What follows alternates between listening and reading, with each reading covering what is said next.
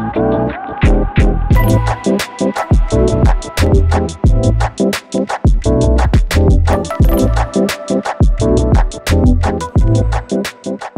wonderful to be here and wonderful to have you here with us. Oh, thank you for having me. Chief Transformation Officer.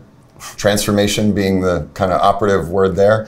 Change is, to build on just what we were talking about, change is something that, gets any number of reactions. It's kind of what propels this whole industry, but also sometimes organizations can be averse to change. How do you find that? How do you manage that across your organization? And what does that really mean to you? I think change is necessary for progress. And so without change, we'll all be staying still, So there's a lot of opportunity in change. The apprehension that we've seen in the industry and where that's coming from tends to be largely due to a lack of understanding, right? And I think as we try and grow understanding, we can grow people's appetite for change and how that can help drive us as an industry forward, drive our clients forward, and drive our agency capabilities and offerings forward. What are some areas that you can tell need to change or need to embrace change and you really want to see that change start to accelerate?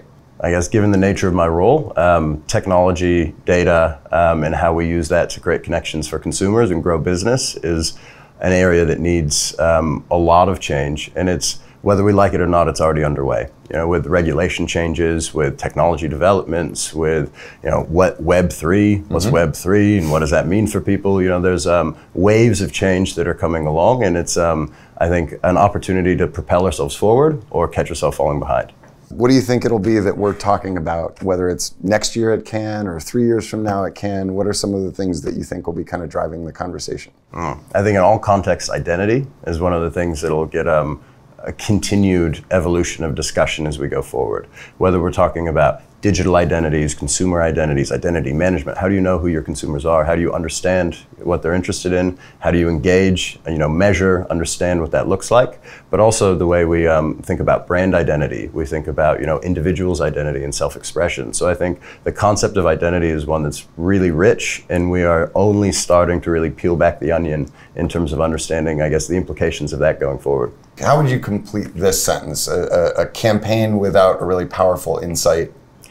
Campaign without a powerful insight is like music without rhythm.